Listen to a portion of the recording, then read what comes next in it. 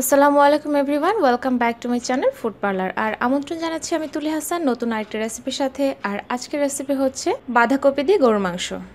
আপনারা কখনো খেয়েছেন কিনা আমি জানি না, তবে যারা এখনো খাননি তাদের জন্য বলবো যে এটা খুবই মজাদার একটা রেসিপি। বানাতেও কিন্তু সেরকম একটা কঠিন নয়, খুবই সহজ। যেরকম সহজ বানাতে সেরকমই মজা। তাহলে দর্শক চলুন দেখে নিই কীভাবে তৈরি করব আমাদের এই মজাদার বাঁধাকপি দিয়ে গরুর মাংসের রেসিপি। তো বাঁধাকপি দিয়ে গরুর মাংসের জন্য প্রথমে আমাদেরকে গরুর মাংসটা প্রিপেয়ার করতে হবে, কারণ বাঁধাকপি সেদ্ধ হতে সময় লাগে না, গরুর মাংস হতে সময় লাগবে। আর এখানে আমি গরুর মাংস ছোট ছোট পিস করে কেটে নিয়েছি। বড় বড় টুকরো করলে বাঁধাকপিতে গরুর মাংস বাছা যায় না, তখন হয়তো অনেকের প্লেটে বেশি কারো প্লেটে কম এরকম পড়ে যায়। তো ছোট ছোট পিস করে নিলে পুরো বাঁধাকপির সাথে সুন্দর করে মিশে যায় এবং সবার প্লেটে সমানভাবে মাংসটা ডিস্ট্রিবিউট হয়ে যায়। তো গরু মাংসটা আমি ভালো করে কেটে ধুয়ে নিয়েছি। আর এখানে আমি দিয়ে দেবো এখন মশলা। আমি দুটো দারচিনি আমি টুকরো করে দিয়ে দিচ্ছি, 4-5টা এলাচ, 4-5টা লং আর গোলমরিচ দিয়ে দিলাম, দুটো তেজপাতা আমি একটু টুকরো করে দিয়েছি, লবণ দিয়ে দিচ্ছি পরিমাণ অনুযায়ী। আর আমি এখানে বাঁধাকপির আন্দাজেও মশলা দিয়ে দেবো মাংসটার মধ্যে। আপনারা চাইলে দুবারে ভাগ করে দিতে পারেন, তবে ঝামেলা এড়াতে একবারে দেওয়াটাই ভালো। আর যে যতটুকুন বাঁধাকপি নেবেন সেই আন্দাজে মশলাটা দেবেন অবশ্যই। হলুদের গুঁড়ো দিয়ে দিচ্ছি 1 চা চামচ, মরিচের গুঁড়ো দিয়ে দিচ্ছি আমার টেস্ট অনুযায়ী, আপনারা আপনাদের টেস্ট অনুযায়ী দেবেন। আমি আগেই বলেছি এখানে আমি মাংস এবং বাঁধাকপি দুটোর পরিমাণে একসাথে মশলা দিচ্ছি। ধনিয়ার গুঁড়ো দিয়ে দেব 2 চা চামচ, জিরার গুঁড়ো দিয়ে দিচ্ছি 2 চা চামচ, আদা এবং রসুন বাটা দেব। আমি এখানে আদা বাটা দিচ্ছি 2 চা চামচ এবং রসুন বাটা দিচ্ছি 1 চা চামচ। আর আমি এখানে দর্শক একটা কথা বলতে ভুলে গিয়েছি, আমি এখানে 1 কেজি মাংস নিয়েছি আর বড় সাইজের একটা বাঁধাকপি নিয়েছি। আপনারা চাইলে বাঁধাকপির পরিমাণ বাড়িয়েও নিতে পারেন। এরকম আস্ত রসুনের কোয়া জাস্ট ছিলকাটা ছিলে দিয়ে দিলাম প্রায় 5-6টা। বড় বড় টুকরো করে কেটে রাখা পেঁয়াজ আমি দিয়ে দিলাম এখানে 1 কাপ পরিমাণ। বাঁধাকপি মাংসের তরকারিতে মাংসের পরিমাণটা কম হলেও চলবে, বাঁধাকপির পরিমাণ বেশি হলে কোনো অসুবিধা নেই। এখানে মূল রান্নাটাই হচ্ছে বাঁধাকপি, তো বাঁধাকপি যত বেশি হবে ততই ভালো। তো এবার আমি তেল দিয়ে দিচ্ছি। আর এই মাংসটা কিন্তু আমি হাড় চর্বি সব কিছু সহই নিয়েছি, আর হাড় চর্বি সহ খেতেই মাংসটা ভালো লাগবে। এখানে আমি টোটাল তেলটা দিলাম প্রায় 1.25 কাপ। আপনারা চাইলে তেলের পরিমাণটা হালকা একটু কম বেশি করে নিতে পারেন। এবার সব কিছু একসাথে ভালো করে মিক্স করে নিচ্ছি।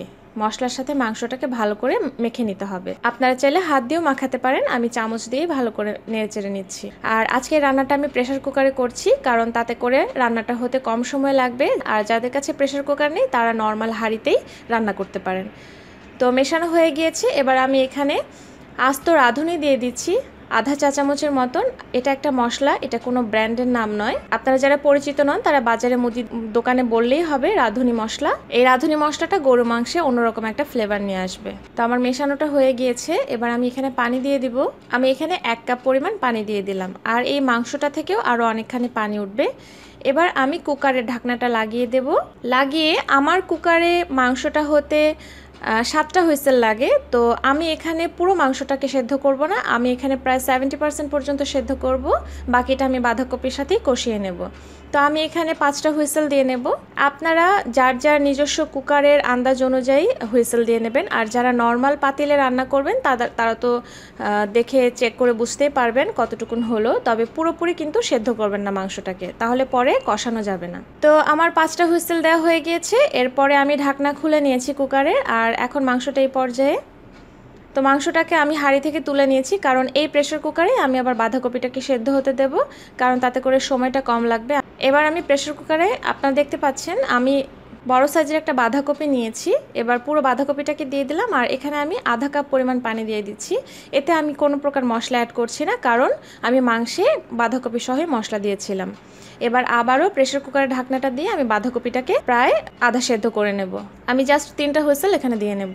তো 3 হুইসেলের পরে আমি ঢাকনা খুলে নিয়েছি। আমি আন্দাজ করে পানিটা যতটুকুন দিয়েছিলাম পানিটাও শুকিয়ে গিয়েছে এবং বাঁধাকপিটাও আমার আধা সেদ্ধ হয়ে গিয়েছে, প্রায় বাকিটুকুন মাংসের সাথে কষানো অবস্থায় সেদ্ধ হয়ে যাবে। তো এখন আমি যে হাঁড়িতে মাংসটা তুলে নিয়েছিলাম, অর্থাৎ যেখানে এখন আমি কষাবো, সেখানে মাংস এবং বাঁধাকপি দুটো একসাথে করে নিয়েছি। এবারে আমি চুলার আঁচটা মিডিয়াম হাইয়ে রেখে কষিয়ে নেব। এতে আর কোনো প্রকার পানি অ্যাড করব না।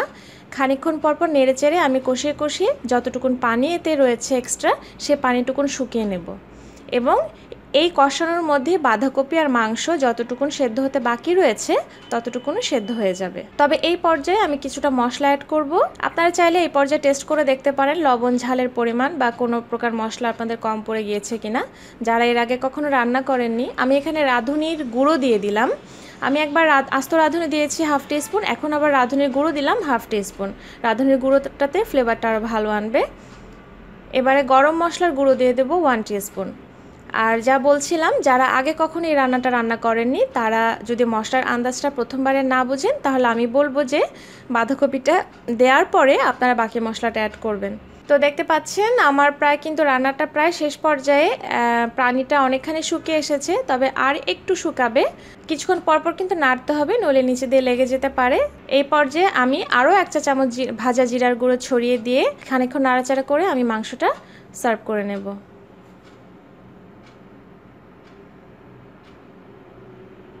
তো দর্শক, আরও 5 মিনিট রান্না করার পরে আমার রান্নাটা হয়ে গিয়েছে, আমি পরিবেশন করে নিয়েছি, আপনারা দেখতে পাচ্ছেন।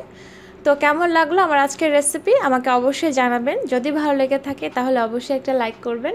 আর এরকম আরও নতুন নতুন অনেক রেসিপি পাওয়ার জন্য আমার চ্যানেলের সাথেই থাকুন, আমার সাথেই থাকুন, আর আমার জন্য অনেক অনেক দোয়া করবেন। আপনারাও সবাই ভালো থাকবেন, সুস্থ থাকবেন, এবং আমার পরের ভিডিও দেখার আমন্ত্রণ রইল। আল্লাহ হাফেজ।